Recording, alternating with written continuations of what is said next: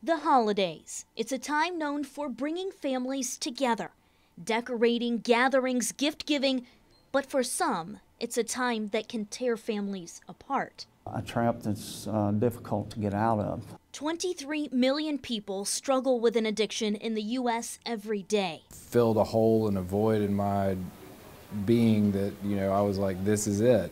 Addiction, whether it's to illegal drugs, alcohol, or prescription pills, is a disease that kills 3 to 4 people per day in Tennessee. These two men got help before becoming part of that statistic. Paul was addicted to methamphetamine, and Ross, a former alcoholic. Both say the stress that comes with the holiday season can fuel an addiction, even after becoming sober. Even if the places that you're going are completely supportive of what you're doing, it can become just a stressful thing. Ross helps ease that stress by giving himself control. If he's at a gathering with his wife and starts to feel a trigger coming on, he knows it's time to go. It's called having an out and is something that former addicts are taught to maintain sobriety. As I had to realize that all of those people, they aren't alcoholics.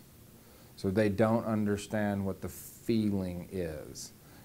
So that's why I've also had to surround myself with other people that are in recovery. Paul knows sometimes situations can alter his perception, a common feeling among former addicts. If I start feeling left out of certain groups or certain festivities, things like that,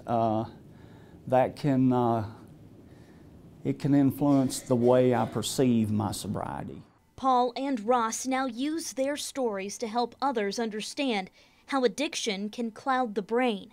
2 examples of what it's like to regain sobriety and move into recovery.